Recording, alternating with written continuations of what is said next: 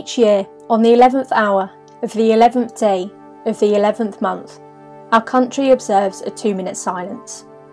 Today, or Armistice Day, on the 11th of November, marks the end of the First World War, and is a day to remember and honour those who have paid the ultimate price for our freedom. The silence is held in churches, in town halls and on streets on Remembrance Day because we wish to honour and remember those who have fought not only in world wars, but more than 12,000 British servicemen and women killed or injured since 1945.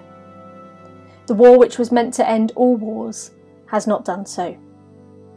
When evil forces are at work in the world, there are times when war can be justifiable as a last resort to stop such atrocities. So we remember those who have made the ultimate sacrifice in the service of their country, in the pursuit of freedom, justice and peace. We also inevitably remember those we love and from whom we are now parted.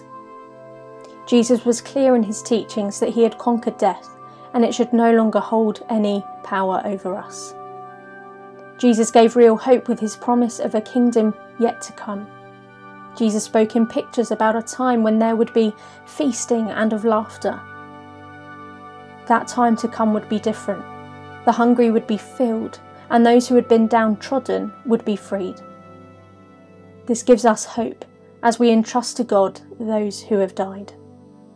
However, in his teachings, Jesus also made clear that real change must start to take place now in the hearts and minds of his followers.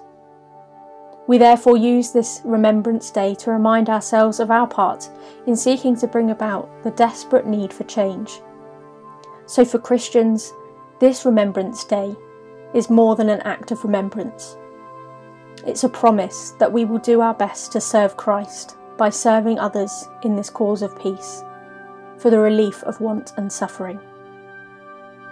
By his Holy Spirit, may he give us wisdom, courage and hope to keep us faithful now and always.